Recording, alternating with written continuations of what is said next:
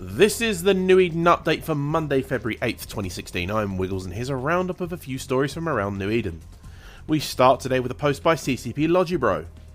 Today, on the 8th of February, we applied an update to Tranquility's login server, also known as the Single Sign-On or SSO.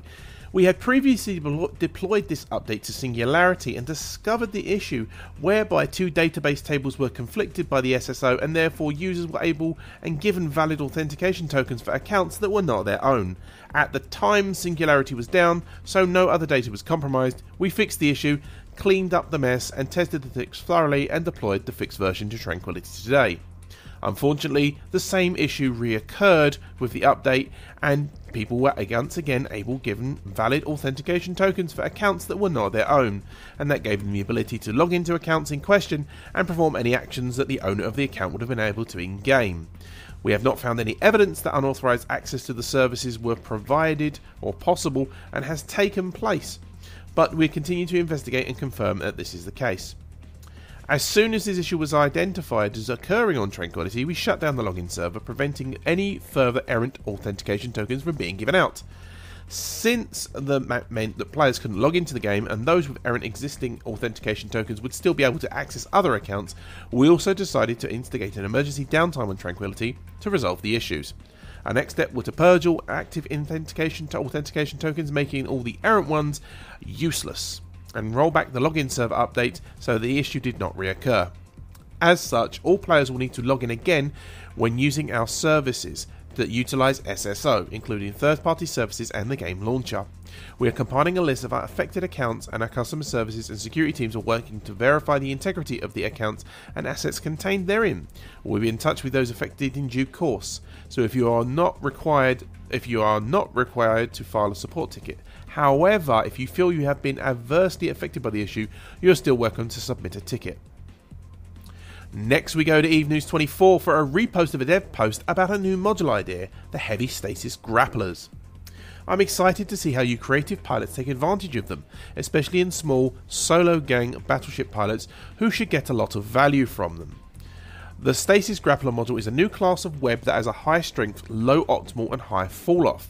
It will be the first webifier type of module to use fall off, which will require the strength of the web as a range, which will reduce the strength of the web as the range increases. This module can only be fit to a battleship in capitals, and is just one per ship. It is separate from existing Stasis webifiers and doesn't get bonuses from any web specific bonuses, so no range bonuses on Balgons or strength from Vindicators, and no benefit from gang links. The current planned statistics are 1 km optimal with 8 km fall off for Tech 1 and 10 km fall off for Tech 2. The strength is extremely high, running on from -80% to T1 to -85% on T2, up to 88.75 on High Meta Officer. We are currently planning converting existing officer webifiers into the versions of these new modules. We don't intend these modules to be completely replacing normal webs for battleship use.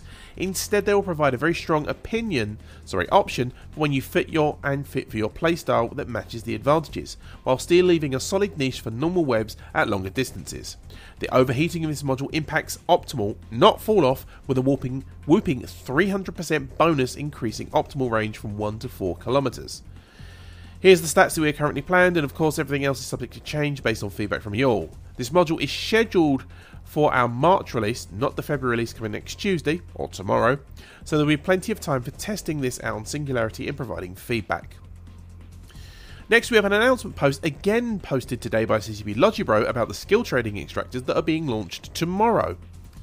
With the upcoming February release and launching of the skill trading system, the skill extractors are going to be available for purchase starting tomorrow.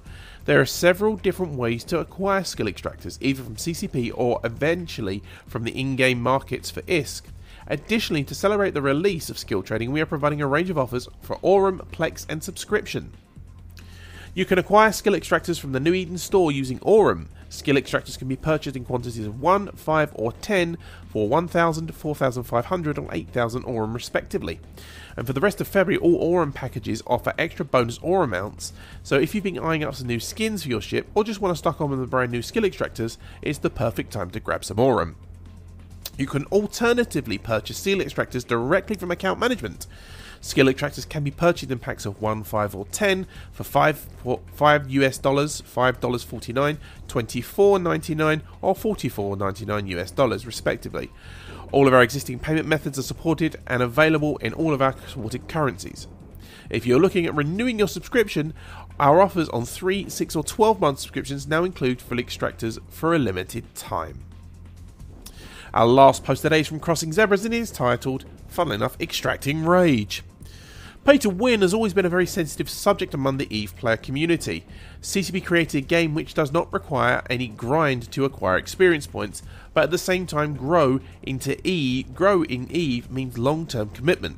For subscription-based games, this was innovative. Zero Punctuation makes fun that EVE rewards you for not playing it, but a time when World of Warcraft or earlier MMOs had set the bar by forcing players to go through repetitive quests to just progress in levels.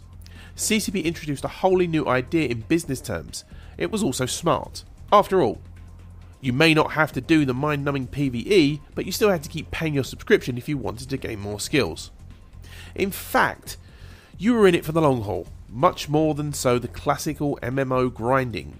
A teenager with much free time on their hands and little social life to speak of may advance rather quickly if social progression is based on XP grind. An adult with a job and family and a mortgage would inevitably fall behind. In EVE, you have to keep your subscription paid to gain your skill points. And that playing field was level across the board, with the slight advantage extra ISK grants to players because you can buy attribute and heart improving implants which increase learning speed slightly. Time was what players had to sink into EVE in order to become better and more explicitly subscription time. To begin with, this system rubs many players the wrong way because it feels too much like pay to win. In this point he's actually talking about the new skill extractors. The logic behind the reasoning appears intuitive. By spending money, a player can gain an advantage through buying skills that are necessarily better for the ship or bonuses. Personally, I would contest that true pay to win would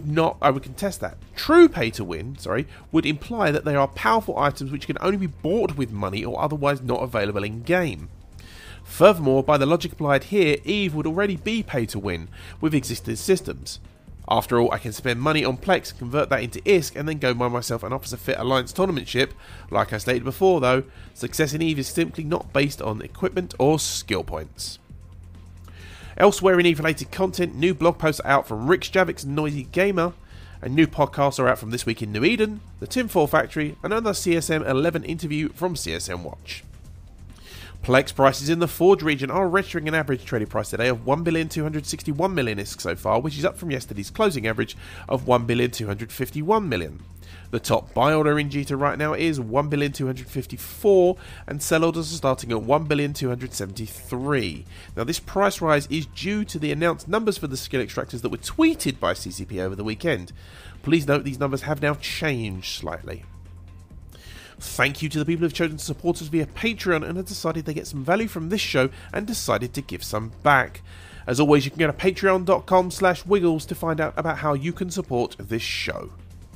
And if you can't support via Patreon, I do understand that, and I want to remind you that you can always support us by telling people about this show. After last week's testing, I now broadcast the show live on Twitch only and upload to YouTube afterwards after recording the show for the podcast. So please, if you have any feedback about how this is going, please let me know. Thank you. This has been the New Eden Update for Monday, February 8th, 2016. You can leave comments in the show blog at newedenupdate.com or you can tweet us at newedenupdate. I also encourage you to check out all the latest headlines, podcasts, blog posts and other information you can find on TotalEve.com. We'll be back tomorrow. I'm Wiggles and thank you for listening.